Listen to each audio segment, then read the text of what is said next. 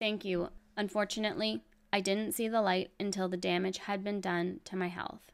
I've been diagnosed with two health issues, one which is going to be with me for the rest of my life. I know she didn't shove the food in my mouth, but she led me to believe she lost weight consuming the stuff she does. And unfortunately, I ate like she did. I gained weight and it messed up my health.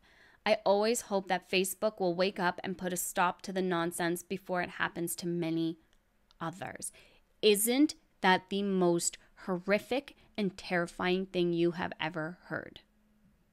There you go. That is how dangerous it is to be irresponsible with a following when your platform is to give weight loss and healthy living advice. This is dangerous and it needs to stop.